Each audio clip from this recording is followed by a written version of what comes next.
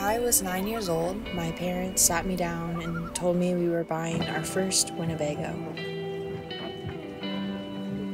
Growing up in an RV isn't what most people would think is normal.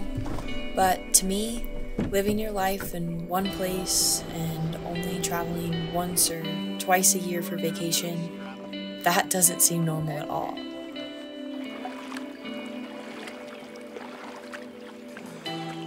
There is such a big world out here, and the more I see of it, the more I know that home isn't a place. It's a feeling you get when you discover something new with the people you love.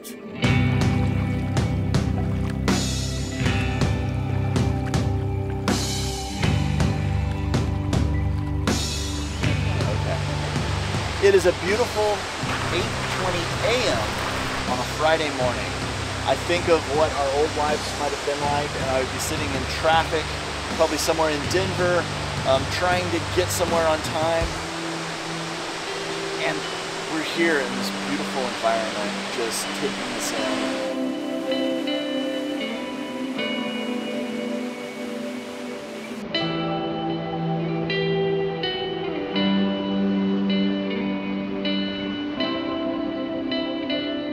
Peter and I had been dreaming of being on the road, but we deferred to, you gotta get, go to college, get a job, buy a house, start a business, all these things. We were traveling on a photo shoot out to Moab, and all we wanted to do was stay for a few days and rock climb, and instead we had to drive home, mow the lawn, do the laundry, all of these things. And so on the way home from that trip, I was like, what if we didn't go home? What if we just stayed? And we could just go from photo shoot to photo shoot to photo shoot. Over the course of that year and through those life events, that idea became real, and we were like, maybe this is actually a possibility. So we bought a Winnebago all within 30 days and hit the road for the best adventure of our lives. And here we are, we're on our 10th year right now. I can't even imagine doing anything else. Like, why would we ever give this up?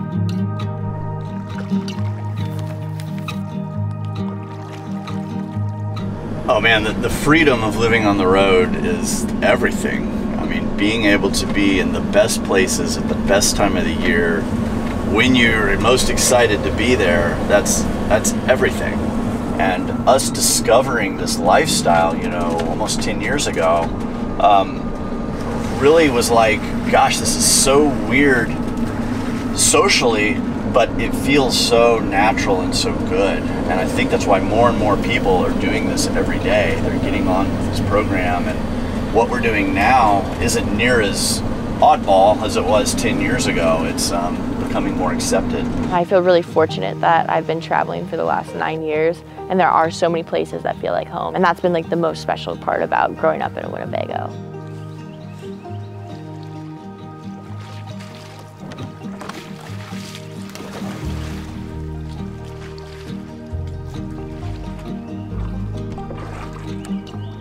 My first memory of kayaking, whenever I was about 3 or 4, my parents came home from a trip and they were like, we have a present for you. And as I opened it up, it was a little red kayak. It was a Jackson Kayak Fun 1. We started out in lakes and just very, very gentle moving water. And as soon as she had her own boat, that was it. She was like, see you guys. I'm gonna go over here, I'm gonna check out this. When I was really blown away with her skill set was we got a permit to kayak the Grand Canyon when Abby was 12. It's a 26-day river trip. It's a big trip. There's no way out. Once you get going, it's very difficult to get out of the canyon, so it's committing. And then we get to this one rapid, it's called Granite. And so she takes off this tiny little pink kayak going down this giant rapid, and she gets like halfway down of it and she flips. When you flip upside down or when you do a roll in the river, it's loud, you can hear the current moving, it's dark, it's cold, just really unnatural. And then she rolls back up at the bottom, and she gets out of her boat at the bottom of that rapid, and she's like, that was the worst thing that could have happened, and I did it. And all of a sudden her confidence was like through the moon. She's like, I've got this, I can roll, I've got the skills, I'm ready to go. And I set the record for the youngest female to have ever kayaked all 280 miles of the Grand Canyon. And through that, I learned determination, I learned to believe in myself, I learned to push past my fears. And that was like a huge step for me as like developing into the person I am today. I was determined to get my first front flip. And so that whole fall, I was just everywhere I could. And before I knew it, I eventually got my first front flip. I actually got it during the national championships. It was really cool.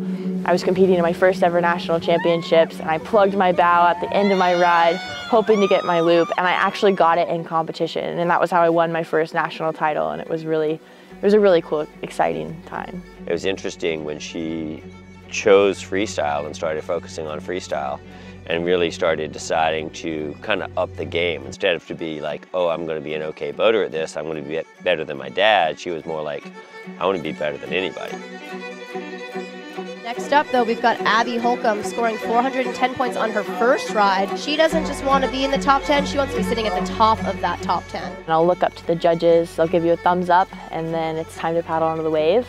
And normally I go into the flow state. Starting things off with the McNasty.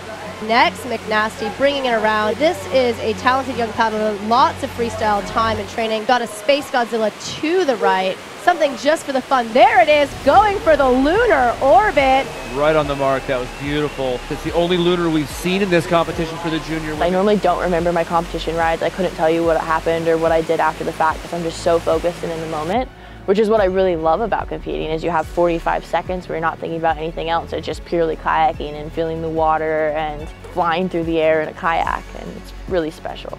Our gold medalist and ICF world champion, Abby Holcombe of the USA.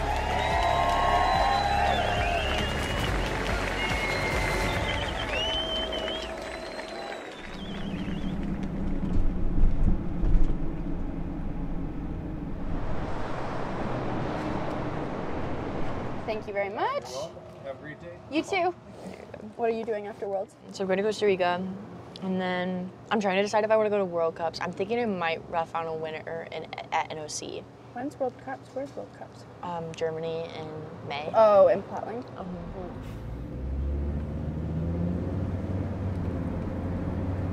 Growing up in the Winnebago and traveling to all the different rivers has given me a couple different opportunities to be able to be the kayaker that I am today.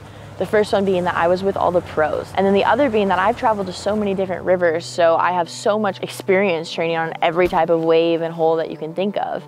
And so whenever I come to a new feature, it doesn't take me as long to adapt as other people who haven't traveled as much.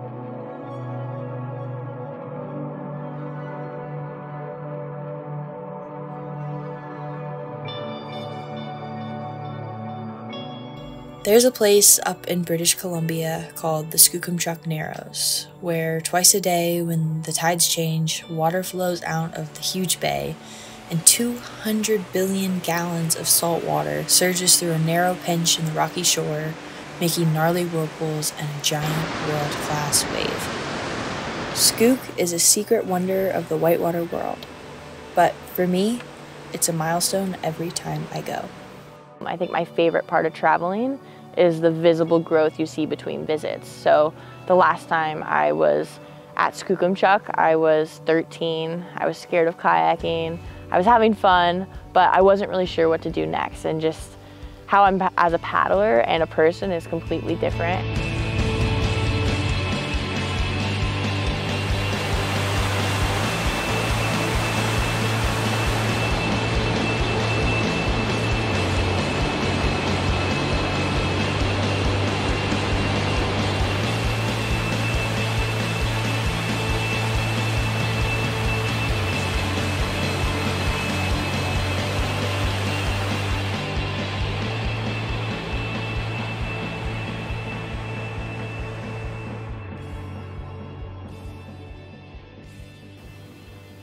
One bounce, two bounce, and I throw on the second bounce. Okay. See how I Yeah, bounce once, I'm going to work on that today. and then I bounce twice. I want to throw right here. Yeah.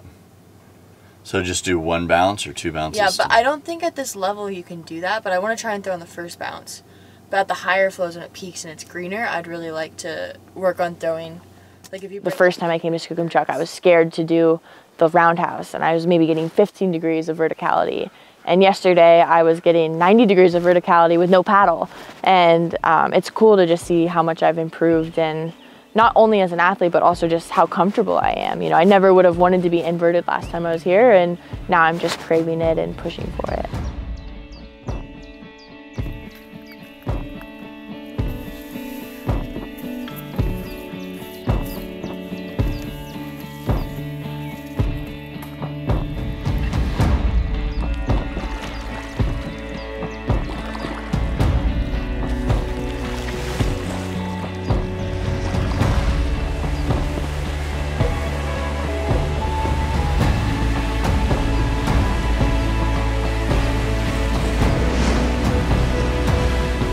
I just want her to chase her dreams, the really, really, really big dreams that everybody says that you can't do, because she can. I want to continue traveling. There are so many places that I want to go, new countries I want to visit. I'd love to ship my van internationally at some point and embark on international van life by myself. I think that would be really exciting. And then as a kayaker, I'd really love to win a senior world championships and continue pushing my paddling and get closer to breaking the barrier of what women can do and pushing towards what the men are doing.